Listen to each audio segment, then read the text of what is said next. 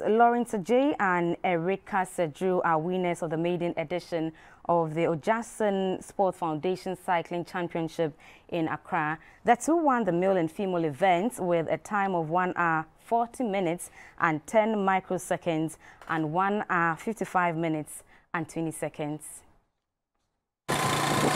More than 100 cyclists participated in the 64-kilometer race. The race had 85 men and 12 ladies competing for the ultimate. The cyclists went for 20 laps in total. Some of the racers, after covering between 8 to 10 laps, lost stamina and discontinued the race. The final 2 laps saw the competitors changing their style to outwit one another, but in the end, it was Adjei who emerged as the winner of the men category in a time of 1 hour 40 minutes 10 seconds, which translates to 34 kilometers per lap. Erica Sedzro came in first in the ladies' competition after covering 1 hour 55 minutes 20 seconds. Some of the winners said they are gearing up towards the African Games. Yeah, I feel very great winning this race, and it's a very tough race and a lot of competitors inside. Very competitive.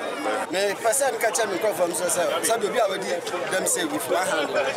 I am man in dream be also I saw somebody bet my star mo because who na bet me agent. Next time I will train hard so that I'll perform better. Every year is an improvement, and I take this opportunity to thank all the organizers. The organizer of the Ojatson Sports Foundation, Mr.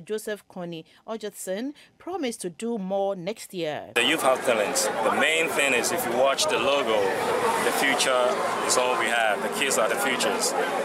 This year was just an open race for boys, men, women, and girls.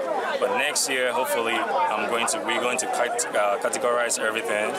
That we're going to have the men, the boys separate from the whole rides. All winners were presented with certificates, cash prizes, medals, and trophies.